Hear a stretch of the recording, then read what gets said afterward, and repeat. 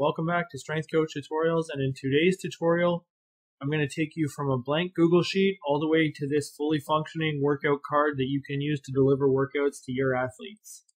So let's get after it. Okay, so here we are. We're starting with a blank Google Sheet, and as promised I'm going to show you how to turn this into that workout card from the intro video.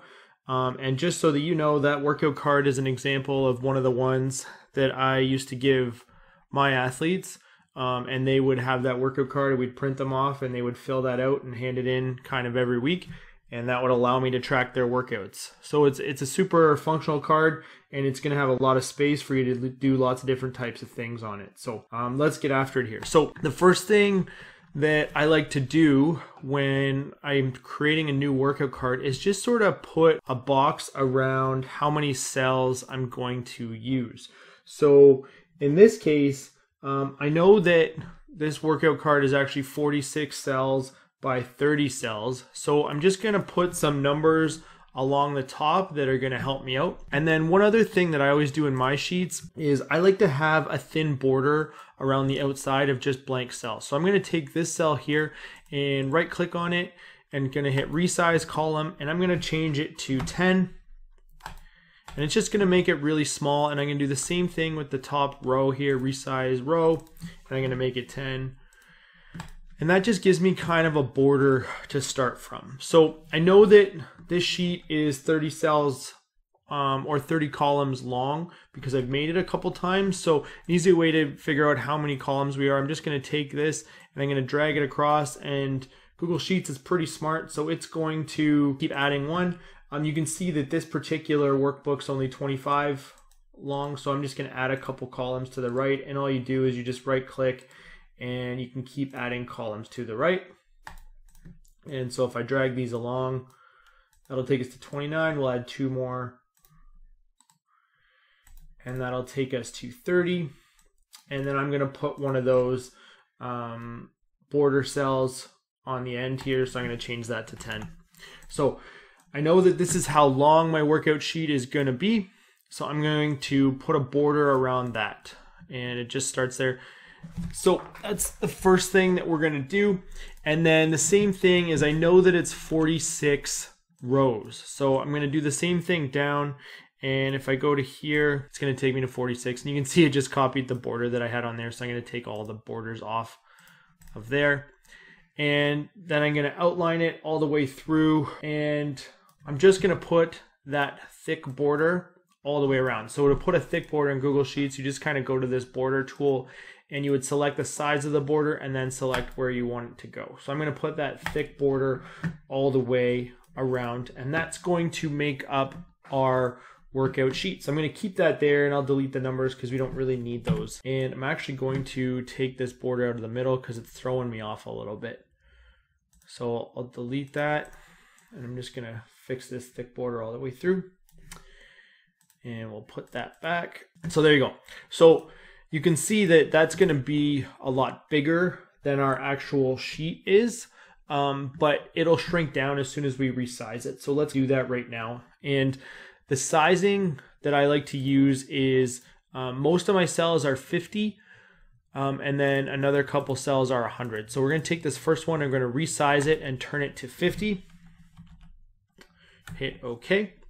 And then I know that we're going to have 2 here for the exercise, and then so I want some 50s after that. So I'm going to take the rest of them and turn them into 50. And when you've copied a cell, what you can do is you can right click and go to paste special and paste only the column width. And what you can see is that pasted the 50 in each one of those. Okay, so that's an easy way to kind of do that. And you can see that now this sheet is starting to look a lot more like the one that we had. So then the next piece that we need is a box for our athlete name. And in my sheets, that's going to take up 3 cells in the top right corner here, and it's going to go across 13 cells. So we're going to go across 1, 2, 3, 4, 5, 6, 7, 8, 9, 10, 11, 12, 13. And I'm going to put a border around that. So that's going to be where the athlete name goes. And then in the middle here, I usually have a black line that is 21 wide. And then off of that, we have the spot where we can put the team name in. So this is going to make the bulk of our sheet. I'm just going to color this in because I know that that's what it's going to be after that. And then from there, we have one cell where we put the sets and reps, and then one cell where we put the tempos, like that. Down this side, I know that I usually put the superset orders, and then these ones are always merged because I'm putting the exercises in there. So if I just merge kind of one of them, I should be able to drag this down and it should merge all of them for me. Yep, so all of those are merged now, and I'm just going to put this border back around here. So you can see like it's starting to kind of come together. And then from there, at the bottom, I usually have a notes section, and the notes is 6 cells, 1, 2, 3, 4, 5, 6. So we're going to go there, and that's going to encompass our notes section, and that goes all the way across. So I'll put thick border in there, and I'm going to merge this because this becomes the notes, and we'll border that off. And then what I like to do is just leave lines here where we can type in our notes. So that's going to encompass our notes section. So now it's just sort of a matter of filling in some of the boxes. So let's start to kind of do that here. At the top, we have basically this whole area is going to be merged because that is going to be where we're going to type in our team name. And then in here, this is going to be merged because we're going to type in our athlete name. And that's going to be centered. And that's going to be centered here. So we got team name and athlete name. And then underneath there, I usually have a box here that is merged. And that's where I would type in program name. And then there's a date box that takes 3 cells. I'm going to merge that. Date goes in there. And then we have sort of our set 1, set 2, set 3, set 4, set 5. So I'll type those in there.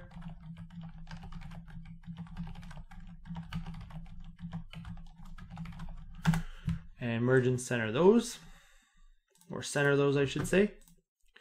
And then underneath that is where I put in all of my variables. So what I'll do is I'll put a thick border around that so that we can see. And where I signify here, I usually just type in the number, exercise name. And then we have tempo, rest, sets. And then it'll be rep, weight, rep, weight, rep, weight, rep, weight, rep, weight. And I easily could have kind of copied those across, but I did it the hard way there. And then this gets some borders around it. And each of these has their own border. The border tool in Google Sheets works really well. It just is a little bit cumbersome to use at times. And then this all gets copied over to here as well, so that we have 2 sort of sections here. So that's kind of what that looks like. And then we go from here, and then I have another kind of set of these partway through. So I usually have 11 spots for exercises. 1, 2, 3, 4, 5, 6, 7, 8, 9, 10, 11. Put one there, and then 1, 2, 3, 4, 5, 6, 7, 8, 9, 10, 11. Put one there. So now we have sort of our day 1, day 2, day 3. And we'll put these over on the other side as well. And you can see this is really starting to shape out to be kind of like a workout card now. And then actually I think in the initial intro I had day 1 in here, and then day 2 and day 3. So that looks good. Now it's just a matter of kind of putting in some borders and some shading in different places to sort of make it look the way that we want. So I'll put in these borders here first. So if I just copy all the way here, put in the border, and then I like to have inside of here, I like to do kind of like a dotted border. So I'm going to pick the dotted border, and I only want it inside here. So I can copy that and kind of paste that on the different spots here. And I think that would look kind of good in here as well. So we'll do that same dotted border in there, and then we'll copy that and paste it in the different spots. And then just to separate these out a little bit, what we'll do is we'll put the thick border around them so that you can now see where the different sets are. And an easy way to do this is if I actually hold Control and I select this whole column and then this whole column and then this whole column, it's going to select these as different columns so that when I go to put the border on, it puts them all sort of individually there. So I'm going to copy that over to the other side, and that looks pretty nice there.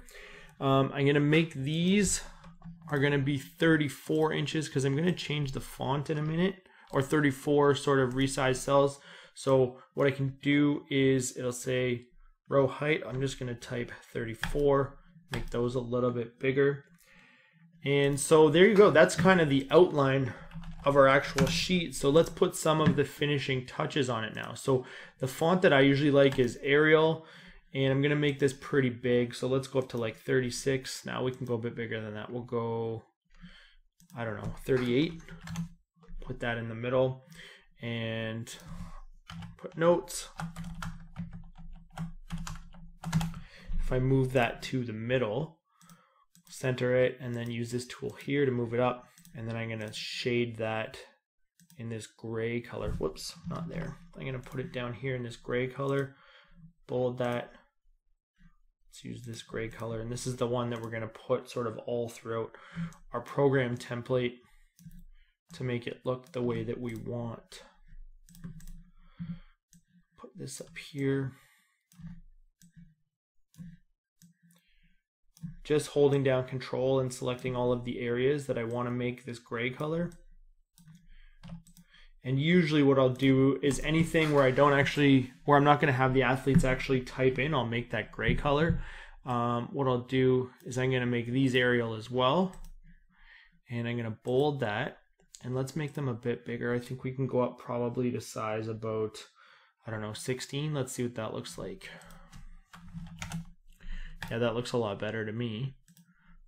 So let's kind of put that size 16 all the way kind of through. So I'll copy these and sort of paste them over here. Whoops. Paste that, paste that, paste that. And you can see as soon as we start to change the sizing around, it looks kind of a lot better. For tempo, probably won't be able to go up all the way to size 16. So let's go to size 10. And we'll kind of center that and make sure it's in the middle. These we could probably take up to about size 14, I would think. Bold those, make them Arial, and make sure that they're in the middle of their cell as well.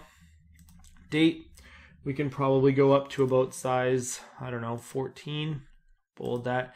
And because I want the athlete to actually write the date there, I'm going to make the actual text color a light gray so that they can write over top of it. But when we print it, it'll still show kind of what I want the athlete to put in there. So anywhere that I actually have an athlete write in their data, I usually just make it white and then light gray font. So same thing we're going to do up here with the athlete name. We can probably go up to about size 36 there, bold it out, make sure that it's Arial. And I'm going to make that light gray color as well. So the font, make it like a light gray so it just shows off in the background there. We can take this way up to 36 font and bold that out, and this might be where you put in your team name. There's an opportunity to use some color there if you want to, and then same thing for all this stuff here. We're going to change all of the fonts around here, probably size 18 maybe. Yeah, that looks pretty good. We'll Arial that out and make sure that it's in the middle, center all of that. That looks pretty good to me. Let's copy this date over here, make it the same. So, I mean, we did this kind of quickly, but you can see how quickly it is to sort of put together a workout card. All it is really some copy and paste across. Oh, I need to kind of make sure my tempos and sets and reps are the same across.